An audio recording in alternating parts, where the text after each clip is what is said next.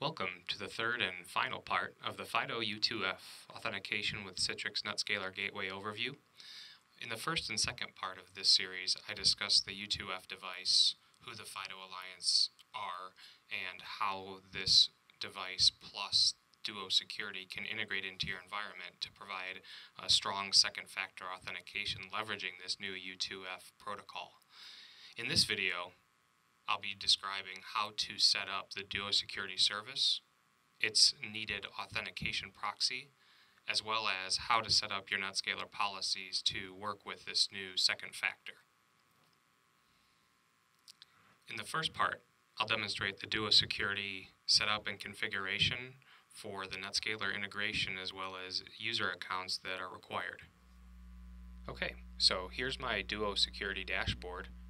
This is software as a service, so there's a whole bunch of other stuff going on, but focusing on U2F today, there's the integrations piece as well as the users. The integrations is how we set up the Netscaler device and the authentication proxy behind it, and then the users are those users that will we pulling out of Active Directory. But before we get started, since U2F is new, DuoSecurity is still considered this a lab feature, so we have to go into settings, scroll down to the U2F tokens piece where it says labs feature and check that box. And once that's done, you can check that box under the actual global authentication methods. This is just a list of all the different methods that users can use within the system, and you could turn those off as you need it. So coming back to the actual integrations, you can see I have already integrated my Netscaler for the purposes of the demo, but I'll just show you that process.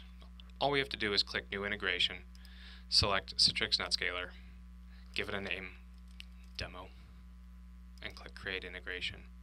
Now this gives us all the specific information for this particular instance or this particular integration of the gateway. The authentication proxy sits behind the gateway, so there has to be some binding between the two, and this is how you do it. That authentication proxy will require a username and password, and that is the integration key and secret key that's created with this integration.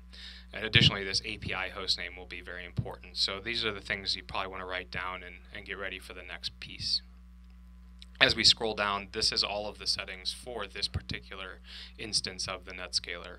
The name of it, whether we want users to manage their own devices, which is very straightforward, as well as the different policies around user logins, what happens for a new user, and so forth. So there's a lot to look through here. Definitely take a look, and there's going to be different settings for every deployment. But what I have is a very basic rudimentary setup, which is just forcing users to require enrollment, and then I would check let users manage their own device. Click Save Changes, and the demo Netscaler is ready. So moving on from integrations to users, this is where we start binding our user accounts between DuoSecurity and your Active Directory. Now, there's a number of ways to do this. For the enterprise, directory sync probably makes the most sense, or doing routine bulk enrollments of users, or just standard. Obviously, directory sync is going to be more automated. I'm sure there are gotchas to this, but for today, all I'm going to do is manually input a new user.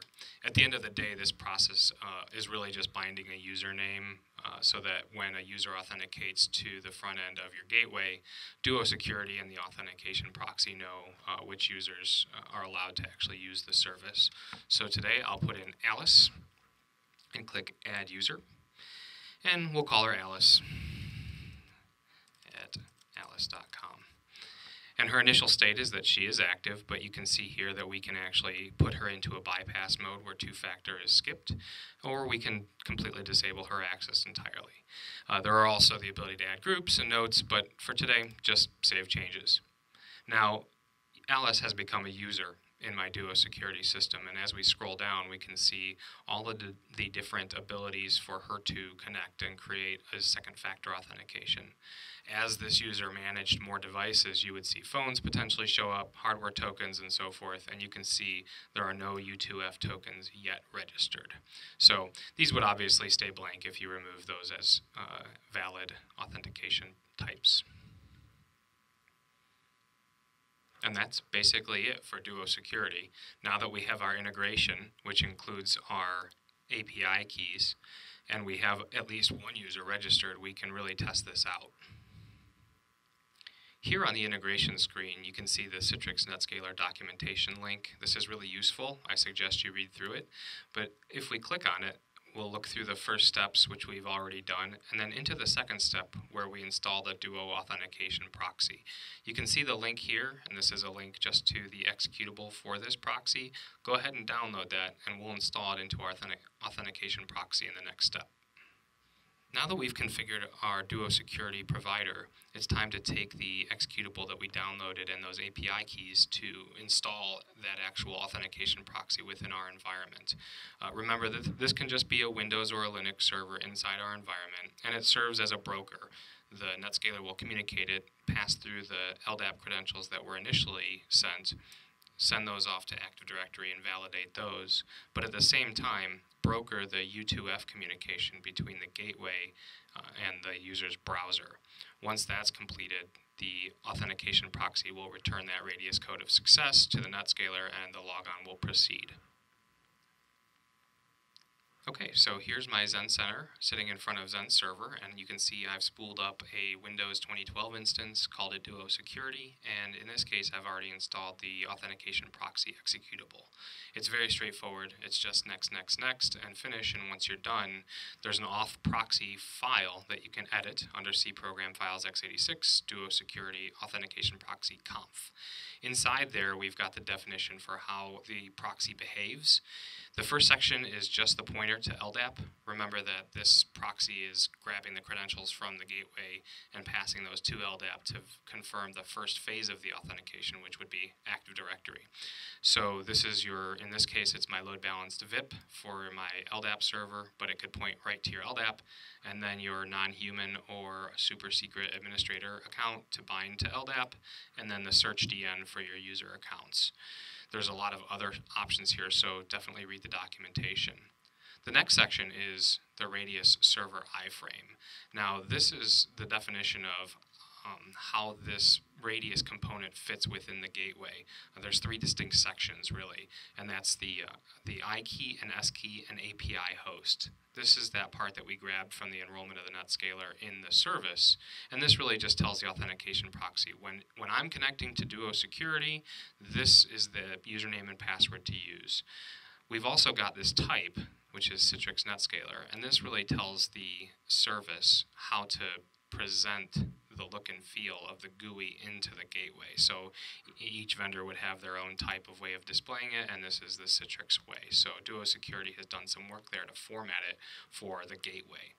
And then lastly is the radius IP and secret host, or the radius secret.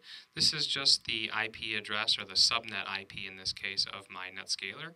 And the secret is the shared secret that I would have set up within my radius configuration on the Netscaler that you'll see next. There's also fail mode, client, port. These things you should look up in the documentation just to see how they work. 1812 being the default radius port. You see there's also Radius Server Auto here. This was set up for receiver, but we're looking at U2F today, and since U2F is a browser-only integration, the receiver piece doesn't really matter. However, if you were supporting a non-U2F authentication, you could potentially leverage this type of this setting for receiver, the full receiver client. And this Radius Server Auto basically refers to all other authentications, which the receiver would fall under. And that's all for the authentication proxy. Now we just have to reboot the server or restart the services and let them start back up again, and we're ready to move on to the Netscaler configuration. Now we've got the DuoSecurity authentication piece, and we've got the authentication proxy ready, and now we're just ready to convert our traditional two-factor authentication configured gateway over to a DuoSecurity. And it's really, really easy, so we'll just jump right into it. Here we've got my Netscaler VPX in my lab, and I've just scrolled into the Netscaler Gateway virtual servers, and I've got a number of them configured here, but let's just look at this top one. And inside here you can see a normal two-factor LDAP radius type configuration. If I look at LDAP, this is just my load balanced VIP used as my first factor, and then my second factor here is my RSA radius, which would be sort of a traditional two-factor deployment. But to move this into an environment with just the U2F and DuoSecurity behind it, first we're going to go ahead and define some new policies. So I'll go back. Under policies, we can look at authentication. And remember that the authentication proxy works just as a radius server. And here you can see I've actually already set up my DuoSecurity, but the configuration is really easy. I'll come into DuoSecurity, and just like any radius configuration, we're going to define the IP address of our radius server. We're going to specify that port, and this will match what was in the config file that we saw before, and then that shared secret key that we put in that file. So really, just those couple pieces will configure our radius server to get ready to talk to the proxy. Now, if we come back to the policies, we'll actually want to create a policy for this. Now, in my configuration, I just have NSTrue, which means any client connecting will use this two-factor. It might make more sense, given that this is a Chrome-only technology, that we would put in a policy expression that somehow says, if the host header indicates that it's Chrome, then let's do this type of radius authentication. Otherwise, let's fall back to maybe traditional RSA or single factor or some other factor. So this is a very straightforward configuration, just saying, yes, let's always do the Duo configuration. So if we come back up to our virtual servers, and I'll enter my gateway again, I'm actually just going to unbind this second factor altogether and close that. And I'm going to actually unbind my LDAP as well, because remember, the proxy will be taking care of that for us. So here, I'll click on authentication, I'll select radius. We're going to keep this primary. We're not going to have a secondary, even though we are doing two-factor. And then I'll select my DuoSecurity. Click OK, and bind it. Done and done. Thanks for listening. I hope you found this helpful. Again, my name is Nick Zambo. I'm a Citrix Virtualization SE. You can find me on Twitter at CitrateNick or nick.zambo@citrix.com. Have a great day.